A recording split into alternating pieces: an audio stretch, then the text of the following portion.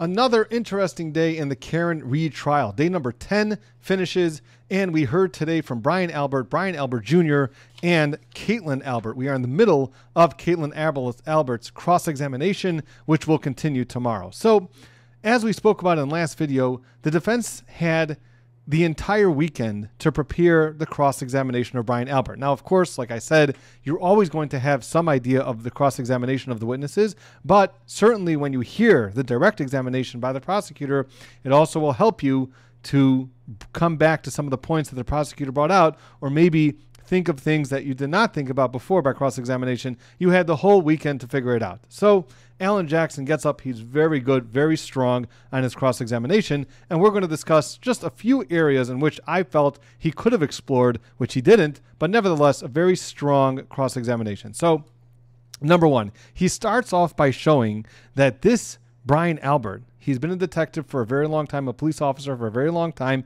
and he must be what you call a professional witness. Anytime you hear in trial that someone's a professional witness, that kind of, at least attorneys believe this, that juries don't like to hear that someone's a professional witness, which means he knows this. He's not like on the stand, and he's not intimidated by taking an oath and being in front of a judge and being in front of a jury where he's going to try to only say the truth. When you say that someone's a professional witness, it gives them a certain comfort level in the courtroom, which could make it easier for them, let's say, to not be so truthful because they're so comfortable in this environment already. So that's why a lot of times attorneys want to bring out that this is something that testifying in court is not something new to you. And they're hoping that that will resonate with the jury, that therefore the person may not be 100% truthful and will still be very calm about doing that. All right, so he brought that point out right away. He also then spoke about what conversations he's had or preparations that he's had with Mr. Lally, the prosecutor. And this is also very common when you have a witness who is not represented. So when I say witness not represented by one of the parties of the case. He does have his attorney. His attorney was sitting there in the gallery, but he does not have, Mr. Lally is not his attorney. And therefore, any communication that Mr. Lally had with this witness is discoverable. You're allowed to talk about it. It's not protected by attorney-client privilege. And that's why also, when you have a witness that you think maybe one of the attorneys have spoken to about their testimony, you always want to bring that out and see what they spoke about and ask some questions and make it sound like one of the attorneys are trying to collaborate with the witnesses and coach them into giving certain answers. So that's also something that Alan Jackson wanted to bring out to show that he was prepared, or at least prepared or had conversations with Mr. Lally. And he did bring that out. He said that they did prepare a little bit. They did a little bit discuss what possible questions could come out in cross-examination. Nothing too damaging, nothing like smoking gun where Mr. Lally's telling you exactly what to say, nothing like that, but still a decent line to ask about and let the jury know about. He testified that he's not really close friends with Brian Higgins, and this is an important part. How close of a friend is Brian Albert with Brian Higgins? It seems from the bar they're pretty close. They traveled together. They had a little bit of a road trip together, and they're both police officers. They're working close to each other. So it seems that they're friends for sure, but still Brian Albert wanted to create some sort of distance, and he said that he would not consider Brian Higgins a close friend. And we keep hearing this semantics, close friend versus acquaintance. We keep hearing about this, and of course, because the closer that you can tie everybody together, the more of a conspiracy that this can be. All right. Now, he again testified that he went to the Hillside restaurant before he joined everybody at the waterfall. He never spoke about Karen Reed with Brian Higgins. And remember, this is one of the points that the defense wants to bring up about Brian Higgins and Karen Reed. What type of relationship do they have? What type of relationship did Brian Higgins want to have with Karen Reed? And he said that they did not speak about his relationship with Karen Reed or his interest in Karen Reed. And one of the things that Alan Jackson brought out was, so he didn't talk to you about his texting and flirting with Karen Reed 2 weeks before the murder of John O'Keefe, right? So, yeah, he said, of course not. But the point is that you heard that already. The jury heard that, and maybe there's going to be some evidence of that coming out. Now, anytime they talk about the grand jury, the federal grand jury in this case, they're obviously not allowed to mention federal grand jury. That seems to be a ruling that the judge made, and therefore when they're referring to these other proceedings, they're referring to it as a grand jury proceeding, either a non-Commonwealth jury proceeding or a Commonwealth grand jury proceeding. And the idea is that because the judge did not allow them to say federal grand jury. The judge doesn't want that to come in, but still she did allow them to say that this was in a formal type of hearing, and the way that Alan Jackson is dealing with it is referring to either the Commonwealth grand jury hearing or the non-Commonwealth grand jury hearing. All right, and he brought out some statements that he's made to this grand jury, which we know as the federal grand jury proceeding. And one of the things that he said, and actually this was in the state's grand jury proceeding, is that in response to the question of did he know Karen Read, he said that he's never met or seen her before. That's what he testified to. And that was meaning before that time at the waterfall. And then he actually finishes that statement by saying, well, maybe he's met her once. So Alan Jackson did try to score some points this way and say, well, why would the first thing that you say is that I've never met her before, when really the next sentence out of your mouth is, well, maybe I've met her once. I don't think it was such a great line, because he did, like, the next sentence change. He doesn't mean to say that he never met her before. Maybe he did meet her once before, but I think he made a little bit bigger of a deal of it than it really is. So I don't think it was like a real gotcha moment where you may have, if he would have just left his statement as, I've never seen her before, and then you've got, or never met or seen her before, and then you've got some other impeachment evidence that will show that he did, that would have been much, much more of a gotcha moment than, I've never seen or met her before. Oh yeah, maybe there was one time. So I didn't think that that was such a great, moment of the cross-examination, because it did bring out that a week before this incident, he did meet her, Karen Read, at the hillside. And there was actually a photo that was taken at the hillside by what seems to be Karen Read. He didn't want to agree to that. Brian Albert didn't want to agree that it was Karen Read who took the picture. He said it could have been other people that took the picture, but the defense attorney knows that it was Karen Read. That's probably what Karen Read told him, and that's why she was there. She was taking the picture of him, Brian Albert, and John O'Keefe, and some other people there. So obviously they did meet before. Okay, so again, nothing I don't think that was just so damaging from that line of cross-examination.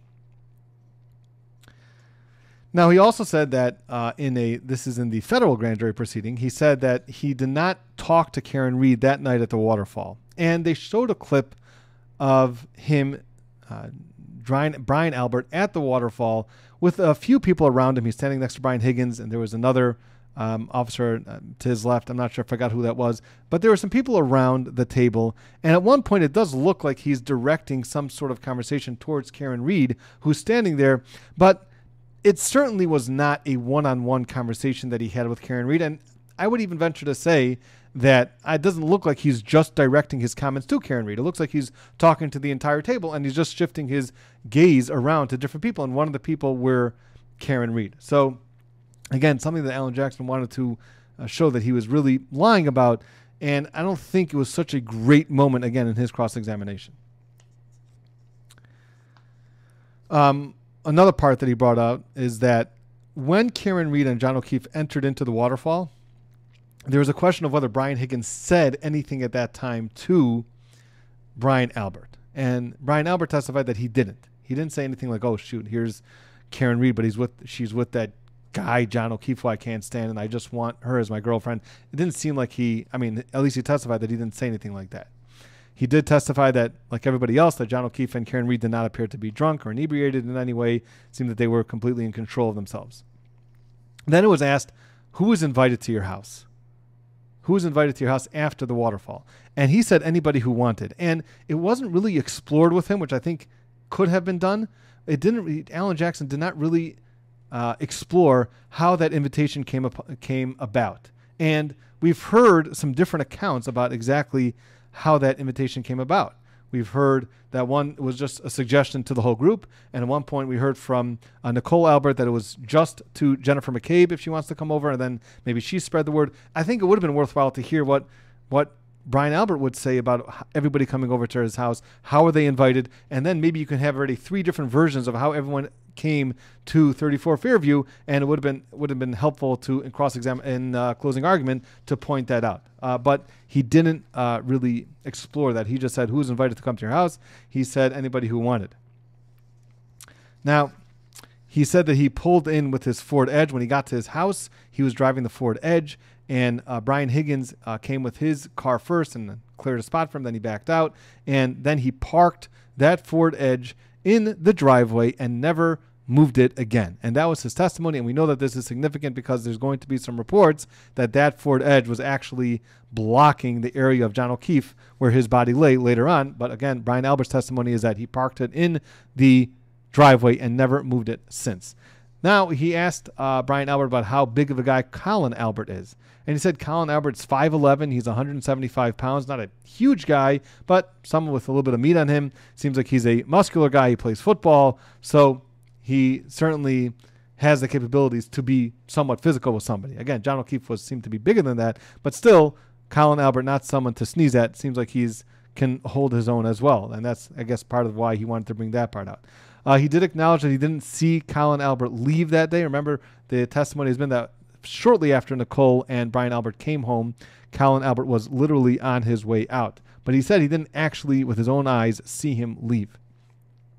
Another interesting part that came out was he spoke to him about eventually how Sergeant Michael Lank was talking to Brian Albert and the people in the house.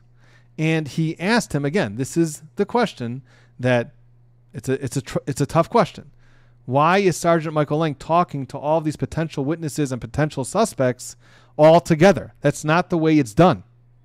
So he asked Brian Albert, this is the cop for who knows how many years, 30 years, did he feel that it was a conflict for Sergeant Michael Lank, who was very, very close with Chris Albert, and he knows Brian Albert. They're not close friends, but he still knows the connection between Sergeant Michael Lank and the Albert family. And he asked him, was there any conflict do you feel that there's any conflict for Sergeant Michael Lank asking you questions with everybody? Number one, is there a conflict?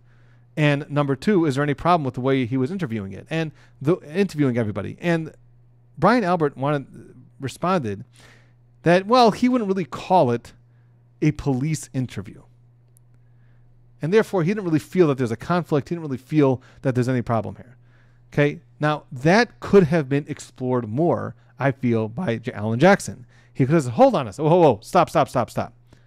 You're saying that this is not a police interview. You're saying after a policeman for 30 years that you are not either suspects or witnesses or possible witnesses in this case, and you're telling us that it's not appropriate to have you secluded and segregated and separated on a crime scene that somebody died on your front lawn.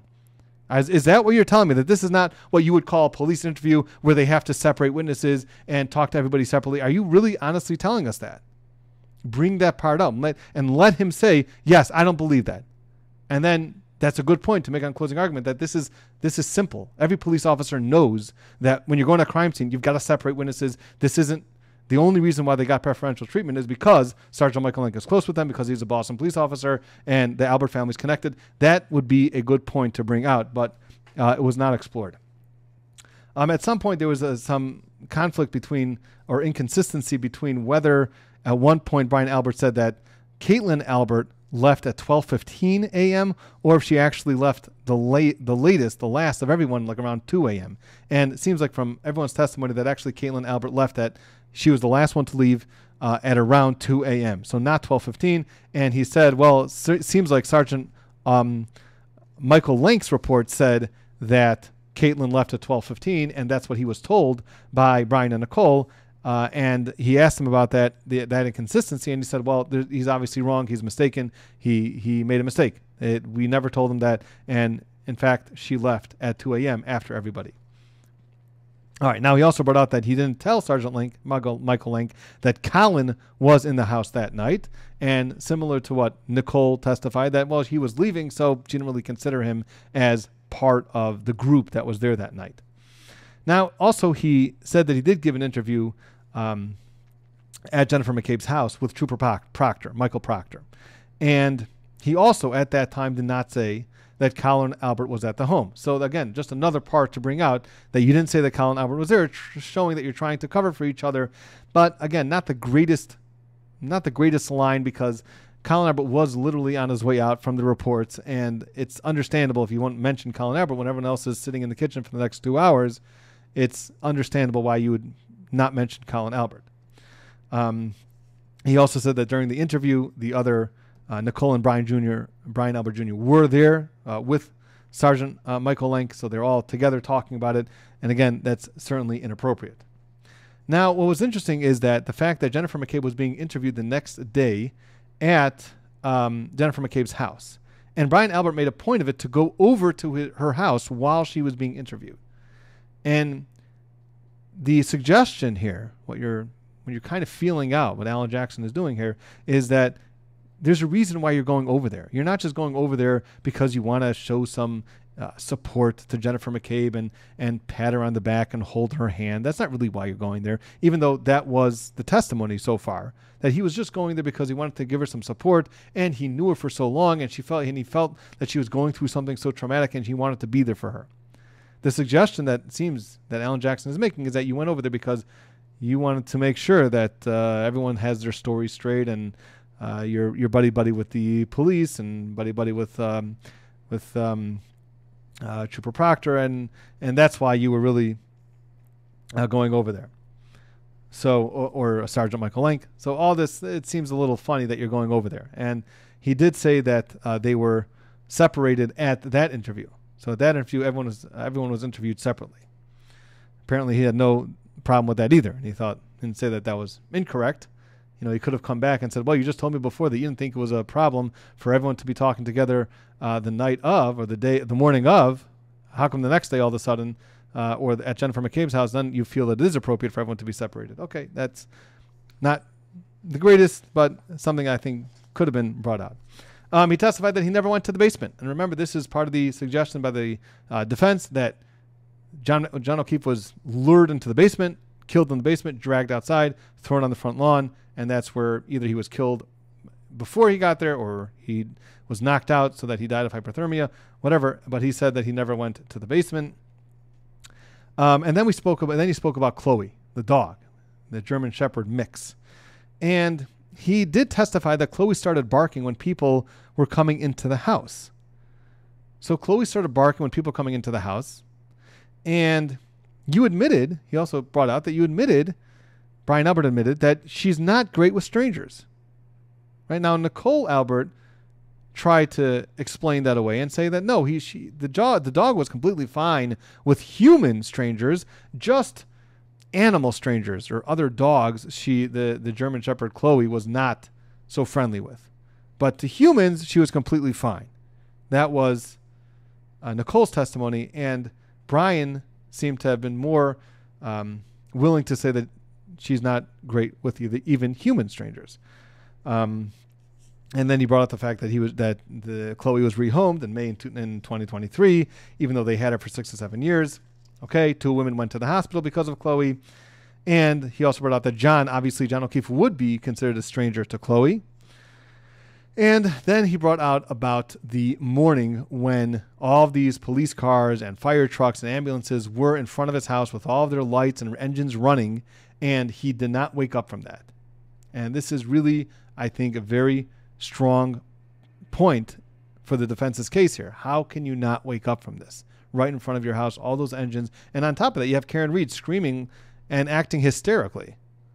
And all that, with all that, you didn't wake up. And he brought out, you weren't wearing an eye mask. Something that I spoke about in my last video that he should bring out. You weren't wearing an eye mask. You weren't wearing earplugs. You didn't have any CPAP machines. You didn't have you weren't on any medications, any sedatives, anything that would make you not wake up from such a commotion. And he acknowledged that he was not on any of this. He didn't wear an eye mask. He did nothing. And all these 6 emergency vehicles that were parked in front of his house by his bedroom window and didn't hear anything, didn't wake up. And he said not only that, but the dog also slept through it all. Now, I think he could have brought up more about the fact that they both testified that Jennifer McCabe burst into the room. Remember, that was a big part of what Nicole testified about. So he didn't explore this. I think that this could have been some great avenues of cross-examination for Alan Jackson. Why didn't he talk about, now, you're telling me that Jennifer McCabe burst into your house. I'm assuming that she burst into the house.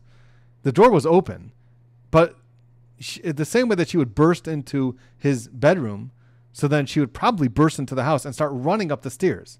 And all of that commotion, the dog wouldn't wake up yet, and the dog wouldn't start barking and wake you up before even Jennifer McCabe reached your bedroom and burst into your bedroom.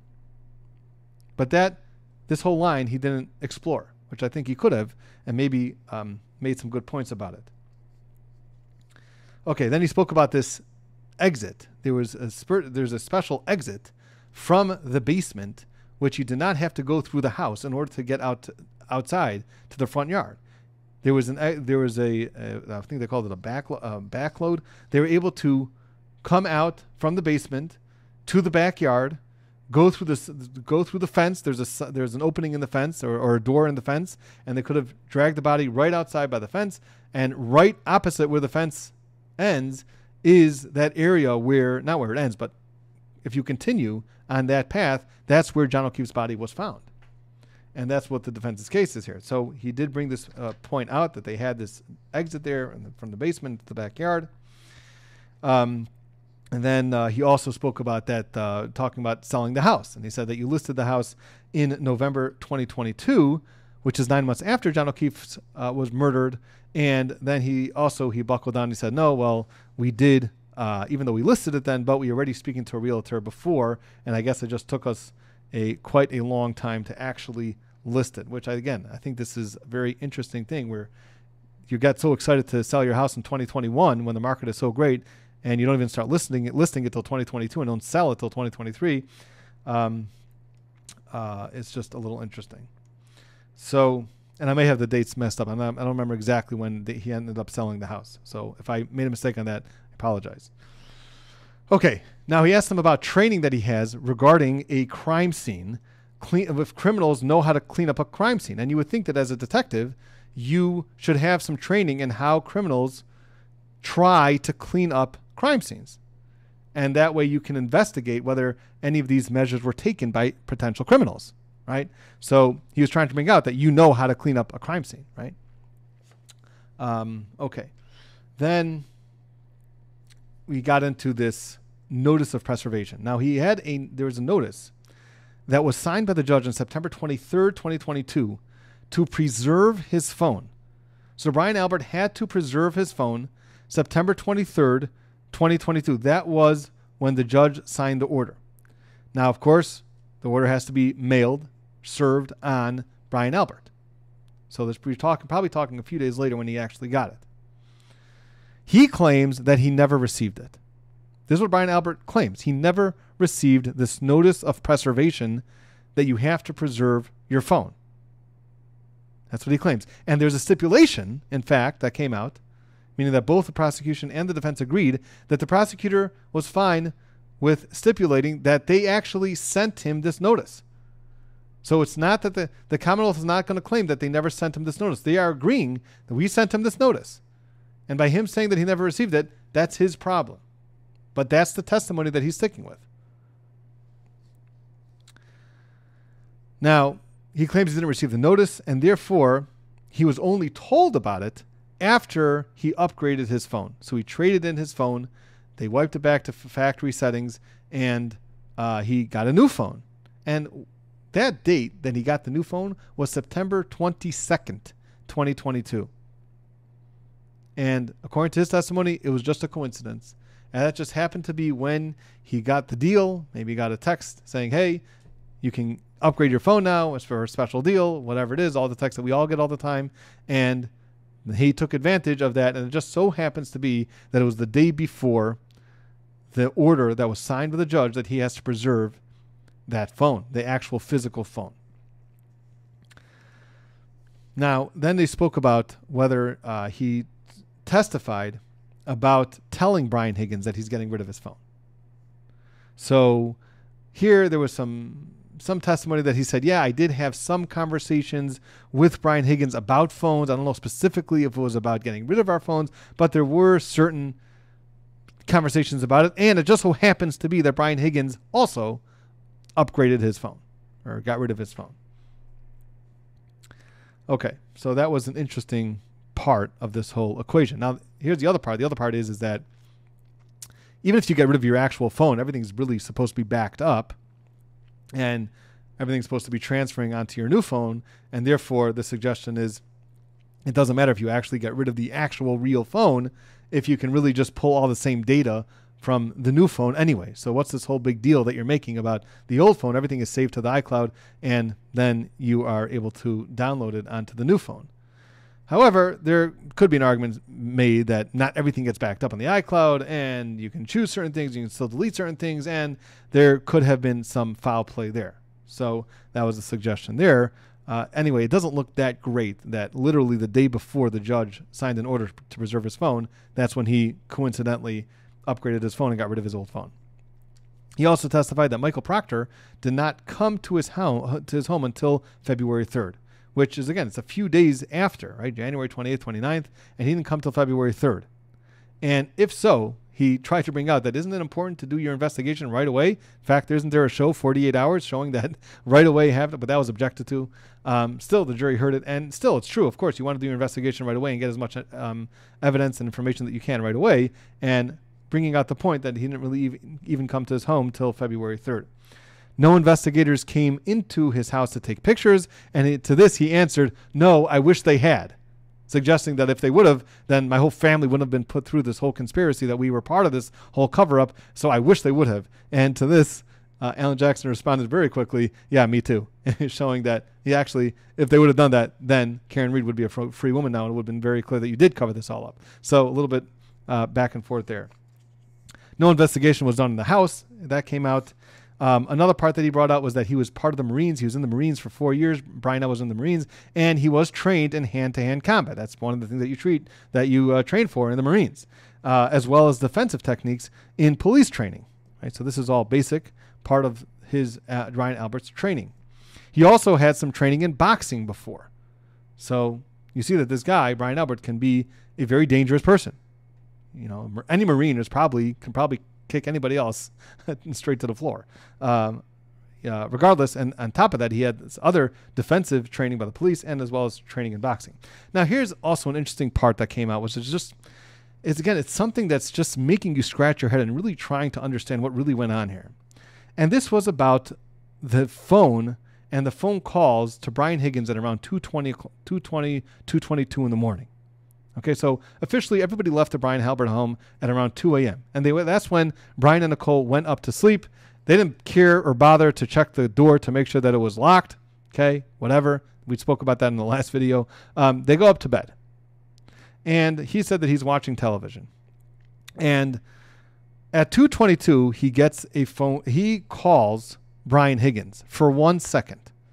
That's what it shows up on his phone and his phone records, that he called Brian Higgins at 2:22 for 1 second. So his question to him was, how in the world did that happen? You were sleeping, right? Well, he said, first he was saying that really it seemed to have been a pocket dial. Right? A pocket dial or a butt dial. Sometimes people just by accident put the phone in their pocket and it will just dial somebody or the last person that you spoke to or one of the last people that you spoke to. This does happen occasionally. And he said, well, first of all, what's the phone doing with you in bed, right? You're in bed. Most people, when you go into bed, you put your phone in the charger. You charge your phone overnight. Well, he said that, no, he always keeps his phone with him. Now, sometimes he recharges it, but he always keeps his phone with him. And it's not so hard to swallow that somebody would keep their phone with them and not necessarily charge them at night. A lot of people are with computers or they're in their cars and they're able to recharge them throughout the day, even if they're not recharging it plugged in at home overnight.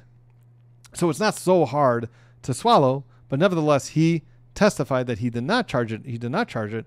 It was with him in his bed, and that's his normal practice.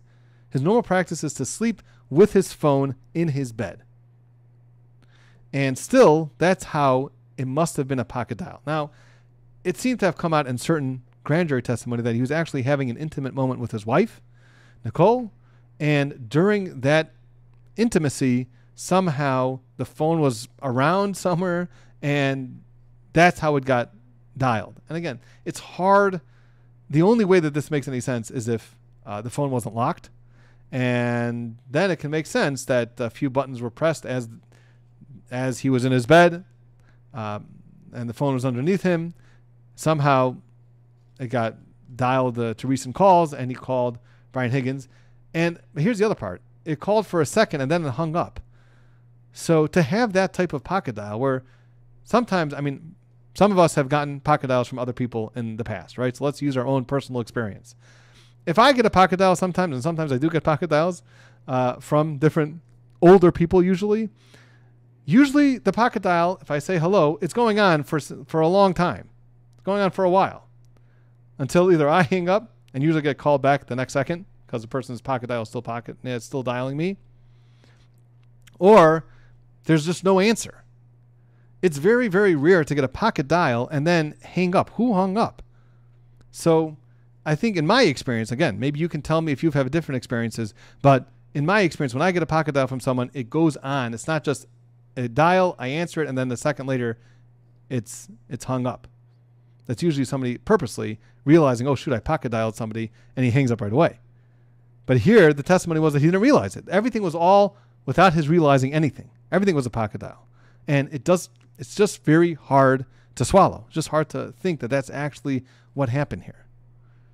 So, all right. Now, the jury is allowed to take in their personal experiences as they're listening to testimony and deciding on credibility. So I think that would be certainly something in closing arguments to talk to the jury about, saying, take your all personal experiences. Do you ever get a pocket dial for 1 second? Or have you ever pocketed dial somebody else for 1 second? It's just strange. Now, he also said that Brian Higgins called him back for 27 seconds. So at 2:22 a.m., Brian Higgins called 27 seconds later. After that 1 second phone call, Brian Higgins calls him back. Now, this could happen if, for Brian Higgins at least, Brian Higgins was up, let's say. If he was up and he gets a phone call for somebody from his friend for a second, and then it hangs up, so then you say, oh, okay, let me call that person right back. Maybe he was just nervous I was sleeping, and I'm really up, so let me call him right back. I don't know yet. It seems that some of the testimony is going to come out that actually Brian Higgins is going to testify that he also pocket dialed or butt dialed Brian Albert. I'm not sure. Seems to that may have been the suggestion here, and that may have happened. That's even stranger, that they both pocketed dial each other within 27 seconds of each other. It would make more sense that he called him, hung up, and then Brian Higgins called him back 27 seconds later. And that call lasted for 22 seconds. Now, how can a call last for 22 seconds? It doesn't ring for 22 seconds. So,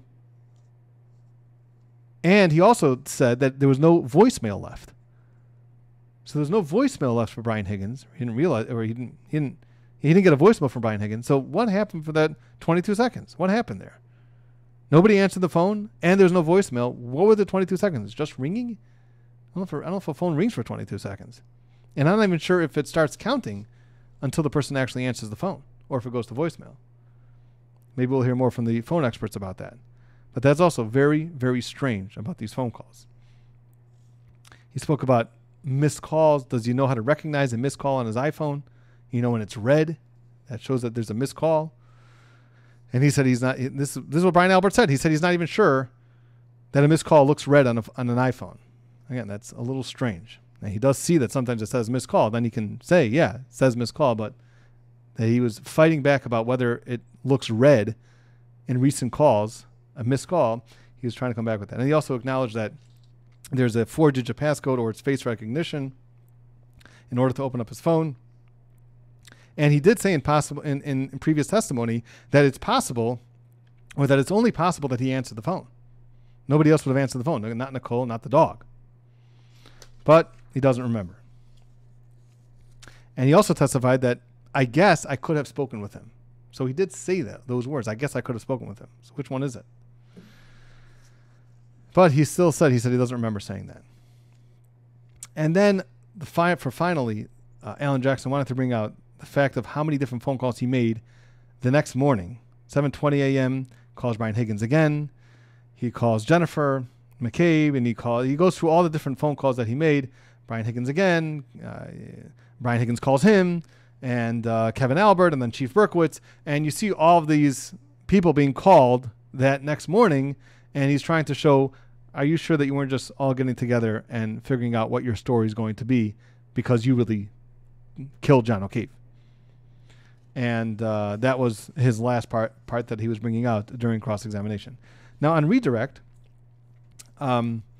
he tried to explain, or the prosecutor tried to bring out of Brian Albert, what does it mean that Chloe, the dog, is not so good with strangers? And his answer to this was the following. This was Brian Albert's answer to this. When I say that she's not so good with strangers, it means, what I mean to say is that she's not overly affectionate to strangers. Okay, that's not exactly how I would define not good with strangers. That's how I would define that this is a dog that's not overly affectionate. So she's not all over strangers and licking them and jumping on them and wanting to be petted and hugged. And okay, so she's not overly affectionate. That doesn't mean that she's not good with strangers. So why use it? That definition didn't really make sense. And then he said, and since she's a heavy dog, so people who don't like dogs wouldn't want her around them. So if you're a person that doesn't like dogs necessarily, and you go to the Albert's home and you have got this huge dog, you may not want that dog around you. What does that have to do with Chloe being not good with strangers? That's just because you don't like dogs, so maybe you're not going to like her. That has to do with you, not with Chloe. So I feel that his answer here wasn't really a great answer. He said, Brian Albert said that Chloe is not good with strangers. And then the response, his explanation is that she's not overly affectionate with strangers. That's the only thing that actually connects to the dog. And to say you're not overly affectionate with strangers doesn't mean that you're not good with strangers. So not the greatest explanation there. Okay, then he also said that the bulkhead doors were positioned right by the kitchen where everyone was hanging out. So if Brian Higgins and Brian Albert decided to murder John O'Keefe and drag him out of those bulkhead doors from the basement up to the backyard, they would have come out right in the middle of right where the kitchen faces, that bay window in the kitchen where everybody was hanging out. And those doors creak and they're very loud. And everybody would have realized, everybody would have looked there, saw what was going on. So either they're all in on it, if this really happened, the way that their defense is trying to make it look, or they couldn't have hid it from them. All right. Now, he also pointed out that this motion to preserve Brian Albert's phone, his physical phone, this motion was filed by the defense team. And therefore, because this motion was filed by the defense team, initially the judge put out an order to preserve the phone until there's a ruling on this motion. And after the motion was filed, that's when this order was entered. But what do you know? The motion was denied. So the judge denied the motion. So you really, under the court order, you don't have to preserve your phone after that motion was filed and heard. The judge ruled that you don't have to preserve the phone. So the prosecutor wanted to bring out, see, even what they're arguing, that there was a motion to preserve your phone, that motion was denied. So you're free to get rid of that phone, right?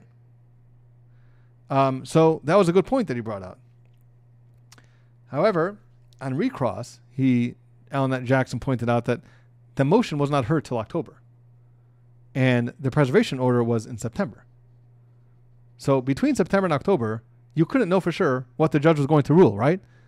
And also, this is all really irrelevant because you got rid of the phone September 22nd. And the preservation order was signed by the judge September 23rd. So did you know what was going on?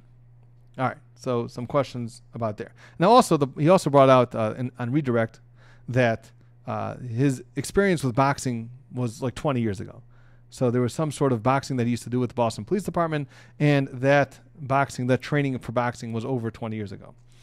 Also, there was some point of the cell phone reception being terrible in the home. So their cell phones apparently didn't have such great reception, what he called the dead zone. And therefore, a lot of the phone calls were dropped and people would just be ringing, and maybe that would be an explanation for why he couldn't get what happened with Brian Higgins. I guess that might be some of the reason. Now, also something that I think could have been brought out by Alan Jackson, which was not, was two other parts. Number one is, what about the donuts? Remember the donuts that Brian Albert Jr. would always get? There were so many questions about those donuts. So I think the more you explore about those donuts, the more interesting answers you may get. This ritual that Julie Albert would always get 6 donuts and leave them in Brian Albert Jr.'s freezing car, and that his car would be unlocked. Like, what did Brian Albert Sr. know about that? Talk about that. Try to bring out some more information about that. Also, the fact that there's different accounts of exactly what Jennifer McCabe said when she burst into their bedroom. According to Brian Albert's testimony, she said something to the effect that John is dead. And according to Nicole Albert, she never said the word that John is dead. She just said something happened to John. So it's definitely worthwhile, I think, exploring what exactly did Jennifer McCabe tell you when she burst into your room and woke you up. According to your wife, she didn't say a word about John being dead, and you said that she did say that John is dead. All right. So also, again, like I said, I think it's interesting that if she would have burst into the house and ran up the stairs and burst into the dog wouldn't have heard all this and woken up himself and started barking, stranger coming into the house. All right. So I think certainly some interesting things to think about. Then Brian Albert Jr. took the stand. Nothing really too exciting by Brian Albert Jr.'s testimony. He did say that John and Karen never came into the home. That's what everyone's in the house is going to say. And then he also testified, this was, I think, the most interesting part of his testimony, is that he looked outside the windows and he saw Karen's car, which he didn't describe it as Karen's car. He just explained, gave the description of Karen's car, this black SUV, which probably a Lexus. He didn't say, I don't think he said Lexus, but this essentially Karen's car, which we all know and understand to be Karen's car, that Karen's car was parked outside, and he was just looking out the window to see that Julie Nagel, Julie was his friend that came over to celebrate his birthday with him. Something also interesting is that it seems like only females came to celebrate his birthday with him. According to the reports, according to the testimony that we've had so far, it seems like there were only females there. But I don't know what to make of it. So he did say that he was looking out to see that Julie got in by her, that she was going. Her brother came to pick her up, and he was looking out, and he did see Karen's car parked closer to the mailbox, and then later he saw that the car moved closer to the flagpole, so all the way up. So the car, according to Brian Albert Jr.'s testimony, the car started off by the mailbox and then moved all the way up to the flagpole. I remember what the theory here is that it was thrown into reverse and gunned it until it hit 20-something, 24, 25 miles per hour. We haven't heard testimony about this yet, but from the reports, that's what we can anticipate the testimony being, that's what happened here. So here you have the first piece of evidence from his testimony saying that her car was initially by the mailbox and then it got moved up, or she moved it up, seems, to the flagpole. And then he also said that he noticed tracks, snow tracks in the snow, showing Karen's car moving up. So he saw the tire tracks in the snow from the window where he was standing through the snow and the blizzardy conditions. Maybe it wasn't so blizzardy then, but that's what his testimony was, that he actually saw the snow tracks. Okay, eventually Julie came back into the house. She was going to get a ride later, so she did not take that ride with her home, with her brother, and she eventually took I think Jennifer and Matt McCabe took them home. Then he said he didn't hear anything until his father woke him up. Brian Albert Sr. woke him up around 7:30, 8 o'clock in the morning, knocked on his door. Then he also talked about this ritual, and they keep calling it a ritual, which also it's interesting that they keep calling this ritual, not a tradition or not some other word. But they have this ritual that Julie Albert gets him 6 donuts and a card, and he did speak about that as well. Nothing so amazing on cross-examination. The only thing that came out, which I thought was a little bit interesting, is that Brian Higgins didn't say goodbye to anybody that night. He just kind of did an Irish goodbye, kind of just left, and nobody, not saying goodbye to anybody, or at least that was Brian Albert Jr.'s testimony.